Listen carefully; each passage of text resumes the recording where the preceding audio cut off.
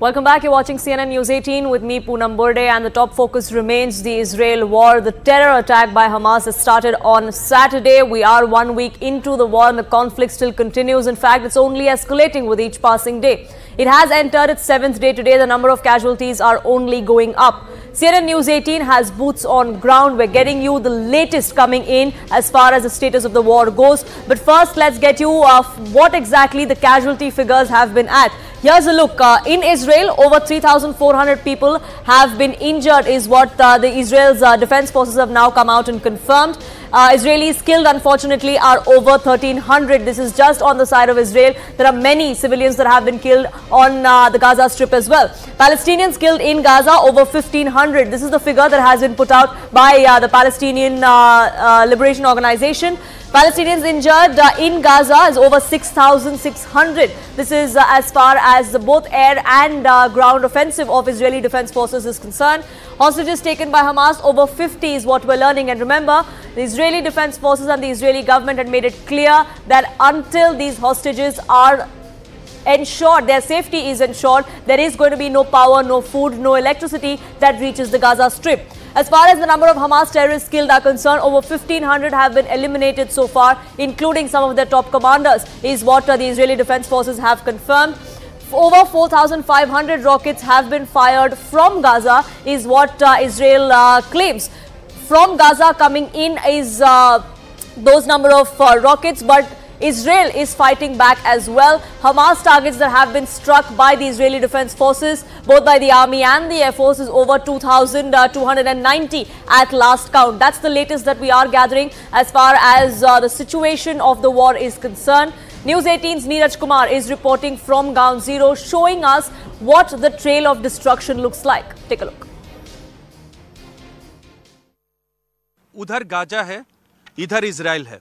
Gaza 42 kilometre लंबाई में है और 6 से 12 किलोमीटर की चौड़ाई में। वो जो आपको धुआं दिख रहा है वो गाजा का हिस्सा है और यहाँ से गाजा और इजराइल के बीच की सीमा की दूरी जेरोत और उसके आसपास 1 किलोमीटर से 8 किलोमीटर तक है। लेकिन हम यहाँ इसलिए खड़े हैं, यहाँ पहले आपको दिखाते हैं बर्बादी का मंजर है।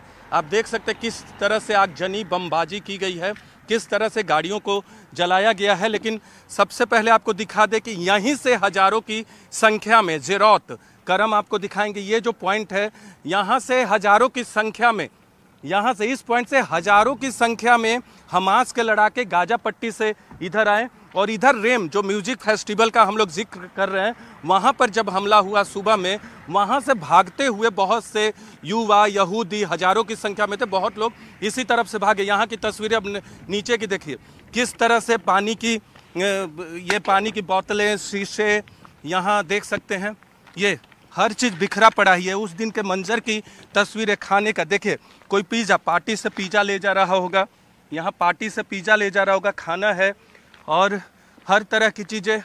यहाँ कुछ लोगों के कपड़े हैं जिन्हें हमास के लड़ाकों ने मार गिराया था, उनके कपड़े हैं। ये देखिए, ये किस तरह का मंजर था, किस तरह की तबाही रही होगी। हज़ारों की संख्या में थे, जो पेड़ थे छोटे छोटे, जो पौधे थे वो जले हुए हैं। यहाँ कार की स्थिति देखिए, इस कार में किस तरह से बमबाजी आगजनी की गई है, इसे उड़ा दिया गया है। इसके तस्वीर देख के आपको अंदाज़ा लग सकता है कि क्या रहा है। यहाँ देखिए, कुछ खाने का सामान था, ये देखिए करम दिखाइए। हर स्टोरी मार्मिक है, किस तरह से भयावह बर्बरता, जो नरसंहार इजराइल की तरफ से कहा जा रहा है कि नरसंहार हुआ। यहाँ देख सकते पार्टी मूड में था, क्योंकि एक नोवा त्यौहार यहूदियों का चल रहा है। यहाँ आप देख सकते हैं ये सेव, कोल्ड ड्रिंक्स और फास्ट फूड, ये सब आपको यहाँ देखने को मिल रहा है। Now, Ashdod is one of the areas which was a target of Hamas terrorists and their terror strikes. Several parts in Israel, not just along the border with the Gaza Strip, but several parts into mainland Israel have also been targets of air attacks, of missile attacks. My colleague Abhishek Jha spoke with the deputy mayor of Ashdod on what exactly happened and how the city is now limping back to normalcy. Listen in. If Mr. Mayor could explain what the situation in the city is right now. The deputy mayor. Deputy mayor, of course. Meanwhile, the situation right now is that we have sirens a few times a day, and we have some hits inside the city. We have a few people that have been injured. We had some threat about penetration of terrorists in the first days. In the city? We had this threat, and that's why there was a blockage on the city. And right now it seems like with the days they clear our army the existence of the terrorists inside Israel, especially in the south cities, and what is left is mostly, of course, the missiles. Now, regarding the missiles, we have of course our protections from Iron Dome, which is a really good protection and guarantees us somehow more comfortable life as much as possible during the war. And of course most of the people already, since it's not our first attack, and we are getting used to these emergency situations from time to time.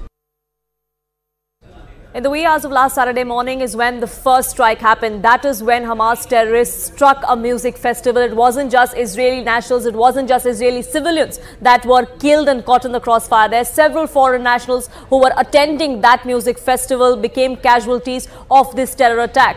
The Israeli Defense Forces gives us a sense of what remains now 1 week later. Take a look at these haunting images. We're pulling into the site of the rave, the Nova rave, near Kibbutz Reim. We had to wait for over an hour to get here because there was a threat that terrorists might be still running around near Be'eri, where we were yesterday. There's clothes everywhere on the ground, cars marked with graffiti and shattered. Each and every one of those cars had to be checked by forces and marked to see that it wasn't booby-trapped by the terrorists who left them there. You see the car seat of the baby just left in here. I have no idea what happened to them. I can't imagine getting in the car trying to leave and just being shot at. There's the belt that they used with the paragliders that they came in from Gaza. People are parked all over this festival and explosions are still happening while the sun is setting, and it's getting dangerous to be here. So we're being moved out. The war only escalating, the offensive escalating from both sides. It's innocent, unarmed civilians that are caught in the crossfire. We'll keep a track of that and much more here on CNN News 18. For now, a quick break.